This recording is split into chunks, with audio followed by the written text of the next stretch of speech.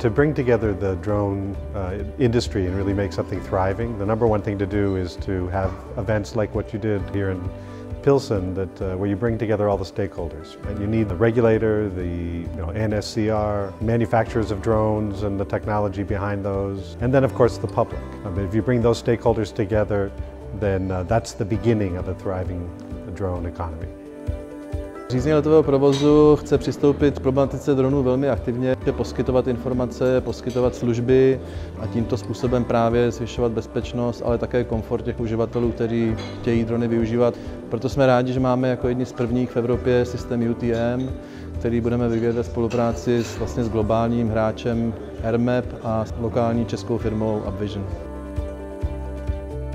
The Czech Republic is doing things in advance of many other countries inside of Europe and quite frankly the world. We're very happy to be here partnering with UpVision to make the Czech Republic a showcase for UTM services.